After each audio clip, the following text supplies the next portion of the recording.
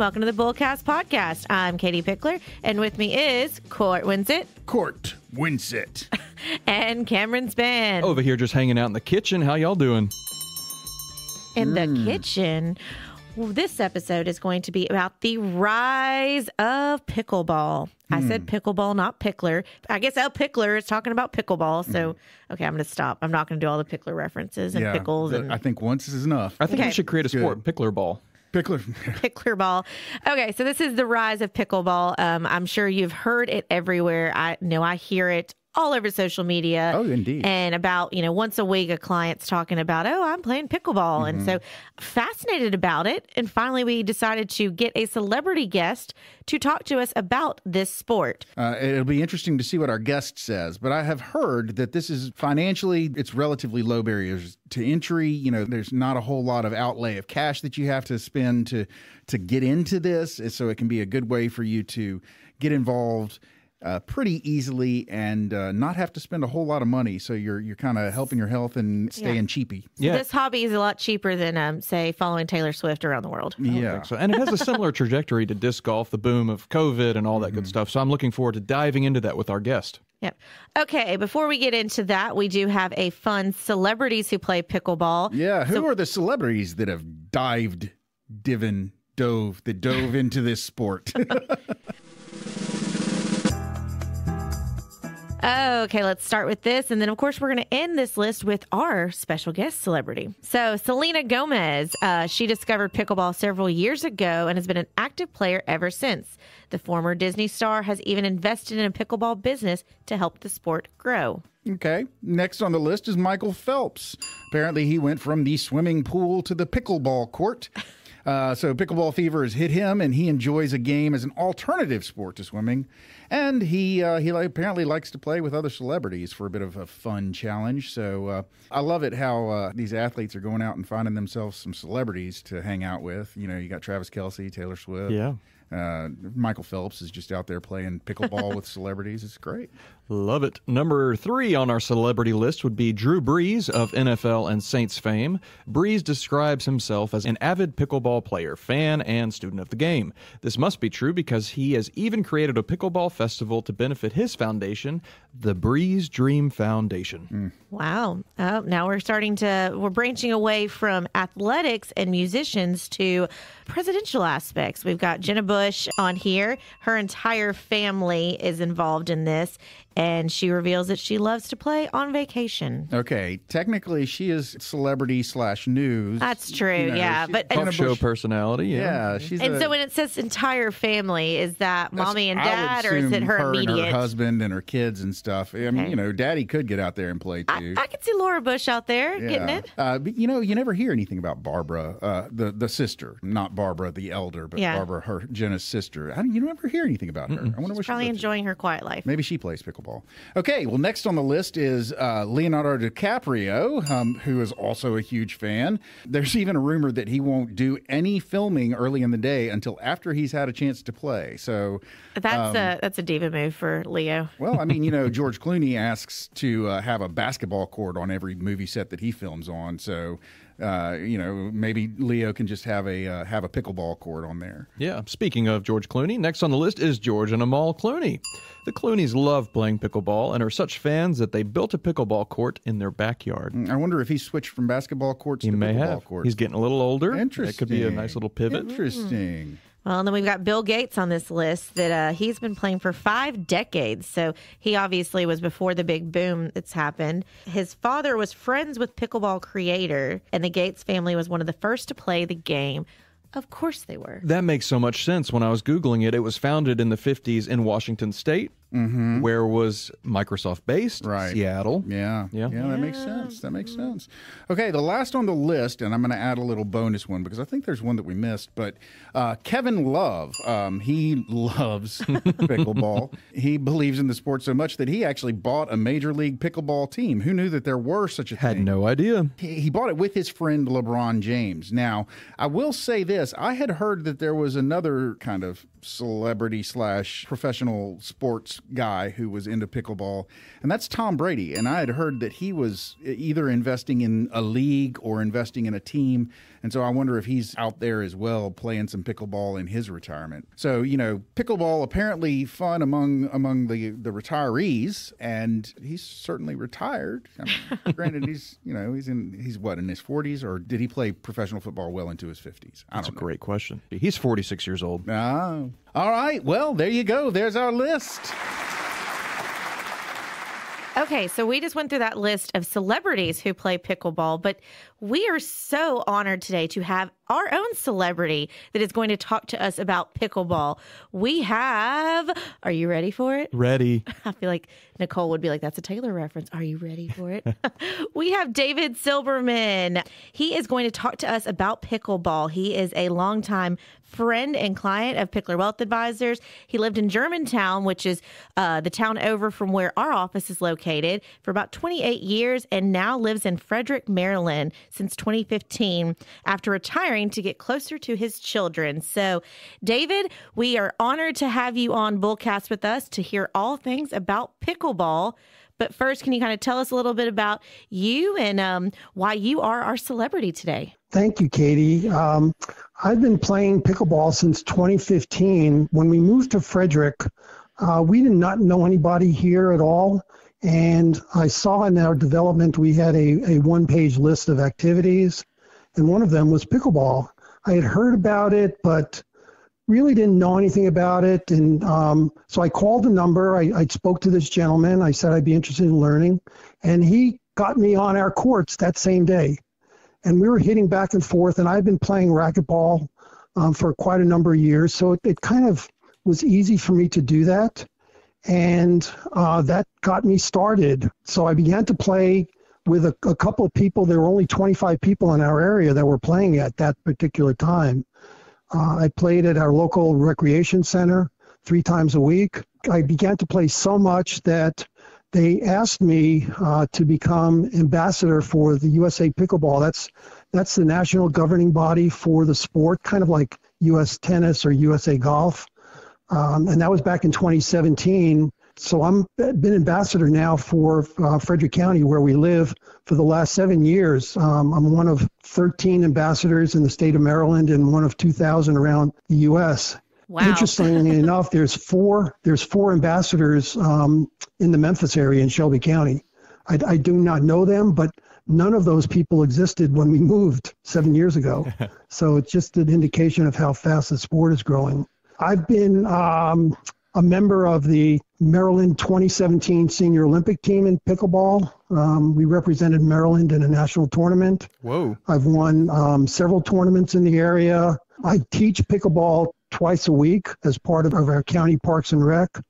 I also organize a pickleball tournament for Alzheimer's that I've been doing for 7 years. And I'm a member of a steering committee that was created by our local parks and rec to create a 21st century indoor sports and education center, something that we really need. And this will include, among other things, 32 indoor pickleball courts.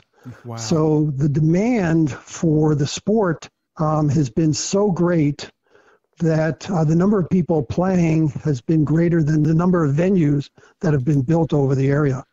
That's just an indication of how popular it is. When I first started playing, as I mentioned, we had 25 people playing here. Now we have over 1,500 people registered. And from the latest information I've seen, there's over 30 million people in the U.S. that have been playing. That's up from about 5 million about 5 or 6 years ago. David, what do you attribute the explosion in popularity to? It seems like 4 years ago, I had never even heard of this. And 2 years ago, people were starting pro franchises, and it just seems like it's gone crazy. What would you say is the cause of that? There's a couple of things. My philosophy in pickleball, and it seems like this is kind of universal, it's 3-pronged. Number one, it is a lot of fun. And people are able to get on the courts and play literally the same day. They have to learn the rules and the strategies and so on, but just hitting the ball back and forth over the net is a lot of fun for people.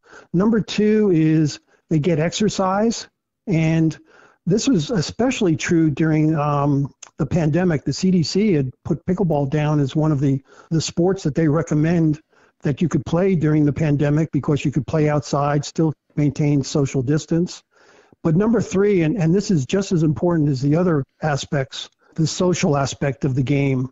People have gravitated and made friends. They've participated in happy hours and Christmas parties and all kinds of things. So when we moved here, we did not know anybody. We were new to the area, and now I've made hundreds and hundreds and hundreds of friends because of pickleball. So those three things, having fun, exercise, and making new friends, are the social aspect, have been really a major influence in terms of getting the sport to the popularity that it is. Yeah, that's a good point, David. It's when COVID hit is when I really started hearing about pickleball. Mm-hmm. And the same thing happened with disc golf, which is what I play. You know, people got outdoors and they learned to love this sport. Pickleball is the fastest growing sport in America. David, I have a couple questions as an outsider looking in. When I see people playing pickleball, it looks like a perfect blend of tennis and ping pong. Would you agree with that? Yeah, it's actually a combination of tennis, a little bit of ping pong, a little bit of badminton. The court itself is about half the size of a tennis court, and you might think it looks like a mini tennis court because it has a net, it has lines, and so on. But there's some significant differences between pickleball and tennis. Number one, the paddle itself, and please, you can't call it a racket. It is not a racket, it is a paddle. So if you do that, that's a no-no. The paddle looks kind of like the size of a racquetball racket, but it does not have strings. It does not have holes. And the ball is a wiffle ball. So it literally looks like a wiffle ball. It's a plastic ball. It has holes in it. The scoring is very, very different than tennis. In tennis, you have a lot of love in tennis. Mm-hmm. And in tennis, there ain't no love in pickleball. Well, not exactly. There's love among the people, but not in the scoring. The games are to 11 points. You only get a point on your serve, but you do serve cross court like you do in tennis. But unlike tennis, where you serve overhand, you must serve underhand. You must make contact on the serve below your waist. So those are a couple of differences. There's one other major difference. There's a line that's 7 feet from the net on either side of the court. That area is called the kitchen. In tennis, you can go right up to the net and hit the ball on the fly, but in pickleball, you cannot go in the kitchen and hit the ball, at least on the fly. You can if it bounces, but you cannot go right up to the net and hit the ball on a fly. So those are a couple of significant differences between the sport, but it does have some parts of tennis in it, and badminton and ping pong. Okay, so I purposely did not Google anything about pickleball before this session with you because I really wanted to learn. So as someone who does not really know a lot at all about pickleball, how many people would play, and is it considered a match? Is it a game? What is the lingo for that? But if I was to show up, how many people are participating during the game or match? Well, you can play either doubles or singles. I will tell you, in my years, I have played singles. I will no longer do that. It's a little bit too strenuous for someone my age. But the majority of the people play doubles. Okay. And it'll look a little bit like you watch a doubles match playing tennis. The game is a match. As I said, the games are to 11 points. You only get a point on your serve. But another significant difference, though, is in tennis, when you serve, and if you serve into the net or you serve and it goes out, you get a second serve. In pickleball, you do not. You only get one opportunity to serve. And if the ball goes out, you lose your serve, and then your partner serves. So those are kind of the elementary parts of the game, but there is a lot of strategy involved. Interestingly enough, the number one pickleball players in the world, the gentleman, his name is Ben Johns. He happens to be from Maryland, coincidentally, and he's 24 years old, and he is phenomenal. And the number one woman in the world, her name is Annalie Waters. She's only 17 years old. She dominates the sport like no other athlete literally today that's playing in any sport. And I humorously say I want to grow up and be Annalie Waters. She's that good. Well, so, I mean, and you said you were part of the Senior Olympics team. So is pickleball in the Olympics now? The actual Olympics? The actual Olympics? No. The USA Pickleball has actually petitioned the U.S. Olympic Committee, hopefully to make it as a sport, but not an official sport, but as a sport in the LA Olympics in 2028. Right now, that's still pending. It has not been approved. But if not, then hopefully it can be a sport in the 2032 Olympics, which will take place in Brisbane in Australia. Oh, wow. One of the arguments that they have to make it an Olympic sport, it's now played in at least 60 countries around the world. We just came back from a trip from Australia and New Zealand, and I was surprised to learn that Australia had at least 15,000 people that were playing pickleball in that country. In New Zealand, a smaller country, had 5,000 people. So the sport has grown not only nationally, but internationally. And hopefully one day it will become an Olympic sport. You had mentioned earlier that you're basically playing with a wiffle ball. Does the wiffle ball get any bounce, or does it just kind of die once it hits the court? Good question. We play both indoors and outdoors. So the court is the same indoors and outdoors, but obviously when you're playing outdoors, you're dealing with elements that you don't have in the indoors. The outdoor court is like a tennis court, so it's kind of that rough, cementy type feeling. When the ball has some speed to it, it will definitely bounce and take off. If you hit it back softly, because the ball is not spongy like a tennis ball, if the ball comes back over the net, it will die. And I encourage people when I teach them, when the ball is coming back over the net, that you have to go right up to the ball to hit it. Indoors, most of the times you're playing on a multi-activity type court, like a basketball court that has lines for pickleball. It's a wood gym. The ball there really, really does take off. And so that creates some additional pressure in terms of hitting the ball. The balls themselves, while they look the same indoor and outdoor ball, the indoor ball has only 24 holes, and they tend to be a little bit bigger. The outdoor ball has 40 holes, and they're smaller, so that comes into play because of the wind. Wind can be a significant aspect in terms of the strategy of the game. That is fascinating. I would like to briefly talk about the fundraising aspect of this sport. In the intro, we had mentioned that you organize a Pickleball for Alzheimer's tournament. Can you talk about that, and also your history with knowing loved ones with Alzheimer's? Unfortunately, my mother passed away almost 10 years ago now from Alzheimer's, and we saw her deteriorate, and really tragically, for 5 years. She went downhill. When we moved to Frederick and I got involved in the community with pickleball, and I decided that the way I wanted to give back, I contacted the local Alzheimer's Association, and I said that because of my love of pickleball and because of the support that I've gotten in the community, I wanted to create this tournament, and they were all for it. And our local Parks and Rec were able to donate one of their facilities for 2 straight weekends that I do this tournament in November. I've been doing it now for 7 years. It's over Saturday and Sunday, like I said, for 2 straight weekends. I have 96 people.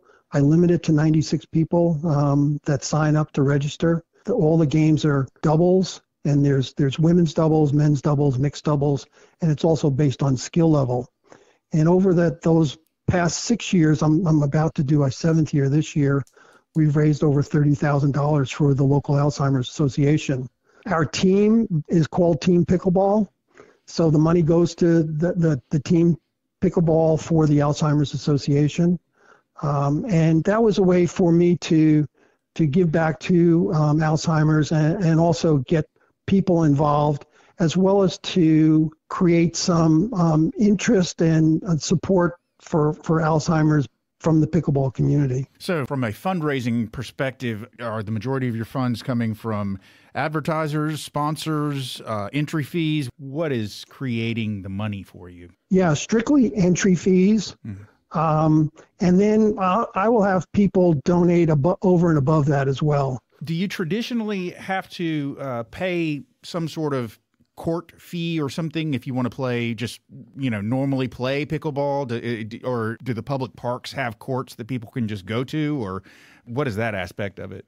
Well, it depends. There are several places, a lot of places around the country that are private facilities. There's actually a place in Wichita, Kansas called Chicken and Pickle. So they have a combination of a restaurant and pickleball courts combined, which is just sounds like a lot of fun. I've not had the opportunity yet to play on that. But then there's also public facilities like Parks and Rec and so on, where you can play indoors, and they charge nominal fees. I know here it might be $2 or $3, so it's not a lot. And then there are a lot of outdoor parks where you can play for free. We have one facility here that just opened in the last year. It has 6 exclusive pickleball courts, and it's free to play on. They have lights, and people are on the courts right up until 10 o'clock when the lights go off. So it depends. Again, the number of facilities has not kept up with the demand, and that has really been an issue. I know in the Memphis area, there's at least a half a dozen facilities that have pickleball, because I was looking that up. And some of them are free outdoors, and some of them, again, you have to pay for it. Being the financial podcast, I want to ask this question.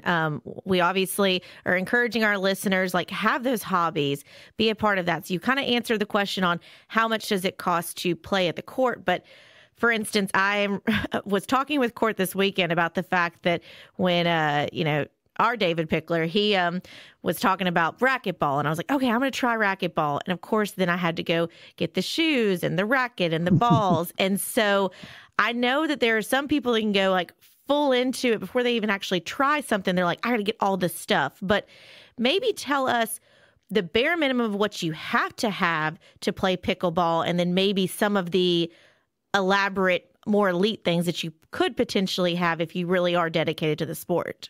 I've heard a lot of people question whether pickleball will be like racquetball. It'll be kind of a fad that'll come in and come out. But there's some significant differences and why I think pickleball is here to stay.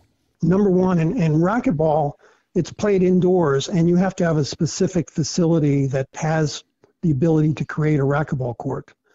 In pickleball, you can play indoors and outdoors, and you can use a facility that has like a basketball court, and you can put lines down and go ahead and play. But number two, the amount of people that have been exposed to pickleball, especially seniors, has been just overwhelming. And they have been coming out where maybe in the past they would have maybe played golf or bowling or something like that. They have forsaken those things and gone in right to play pickleball. I think pickleball, like I said before, was the social aspect has been really, really significant, where that had never developed in racquetball. In terms of what you need, it's very, very simple.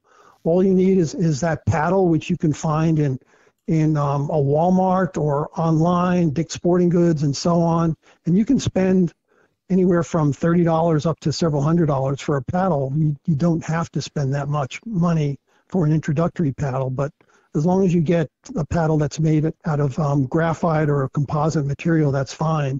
And then you need a wiffle ball and a place to play. Obviously, you want some good athletic shoes to play in, and then just put your T-shirt and shorts on, and you're set to go. Once you learn the rules, we have people that when we do clinics, they learn the rules that particular day, and they're playing that day.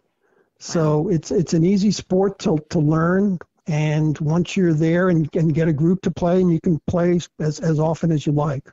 Yeah, this isn't so much a question as just what I've been thinking throughout this episode. Like I mentioned earlier, David, I play disc golf, and you obviously play pickleball. And there are a lot of key similarities, not so much how the game is played, but disc golf was founded in the 70s, pickleball in the 60s. They both had a COVID boom. They are both, I would consider, a subculture with a supportive fan base. They're both inexpensive, and they're both relatively easy to pick up. So I just thought that was kind of interesting. I can attest stressed that disc golf is not easy. Oh, man. Man. Hey, David, how about you take me pickleballing and I'll take you disc golfing? Actually, believe it or not, during the pandemic, I bought the 3-disc set, and we have a local park here that has disc golf. So I went out and played about a dozen times. Oh, wow. But I decided it was taking away my pickleball time. So I hear you. I stopped playing disc golf. And, I hear you. And but I would love to be able to teach you guys pickleball and do a clinic and so on. I just have to travel that 1,000 miles from where we live in Maryland to Memphis to do that. As I say, we'll come visit you. But what I love about all of this is that, as you kind of pointed out, it's so many benefits of this, that you've got that community, you've got the health and fitness aspect of it. And then another thing that we talk about a lot on this podcast is kind of have that balance where this could be an escape, where this is time you set aside that you aren't having to worry about, kids or job or things like that. And you can really just kind of escape, be in your culture, have your pickleball time, but you're hitting several different buckets of mental health, physical health, and then community engagement. Right. My schedule now revolves around pickleball. So I put it on my calendar when I'm playing pickleball, and I play 6 days a week. I'm going to be playing this afternoon. Pickleball comes first. So even when we scheduled for you to talk to me, I had to make sure that my pickleball did not interfere with that, because it was already on my calendar for today. Pickleball is life. Yeah, that has been. And that's why it's been so good, especially for people that have retired and seniors, because it gets them to get outside and get off the couch and be active and meet people and talk and socialize, which they might not have had the opportunity to do so if the sport didn't exist. So again, one of the reasons why it has become so popular. This has been a fascinating episode. And before we close, I have one more question on my end, David. When I was Googling pickleball, the certain phrase kept coming up, the nasty Nelson. Can you tell me what the nasty Nelson is? When you serve, as I said, like in tennis, you have to serve cross court, but the other team on the other side of the net, the person that's directly opposite you is already up at the kitchen line. And again, this is very technical, so it'd be more easily to explain if you're on the court. So if you're serving and you're serving cross court, but instead you decide if you serve and you hit that person that's directly opposite you on the other side, you get the point. Oh. That person has to duck away. It does not happen very often. Matter of fact, I don't think it's ever happened when I play, at least not intentionally. It's interesting. It says the nasty Nelson is generally seen as disrespectful, especially in tournaments. Huh. It definitely is. It's something that, not good sportsmanship. Yeah. So I would not encourage it. Well, this has been very informative. I think there's been a lot of great information about pickleball. Thank you, David, so much for sharing your passion behind this and so many of the benefits. And then really, this is a great example, whether you're, going into retirement or, you're just getting your career started. This is something to really think about, whether it's actually pickleball or disc golf or something. It's just kind of finding that healthy outlet. And so I am very fascinated after this episode and definitely going to look into it. And maybe a Bullcast team will go and try our hand at pickleball. I would love it. Let me know. I'd be happy to fly over and give you a clinic. Okay. No, there's the closing bell. Ladies and gentlemen, you've made it to the end of yet another episode of the Bullcast podcast. If you liked what you heard and you'd like to hear more, please feel free to go to your favorite subscription service and sign up to have our podcast delivered directly to you every single Thursday at noon. If you'd like to find out more about Cameron, Katie, Court, or Nicole, please go to our website. That's bullcastpodcast.com. We've got bios up there, and we've also got a place where you can comment on anything you've heard us say or suggest a topic you'd like to hear us say more about. If you like pictures, we do have an Instagram handle. That is @BullcastPodcast. And we also have a Twitter handle. That is @BullcastPodcast as well. Our Facebook page is Bullcast the Podcast. So you can check that out too.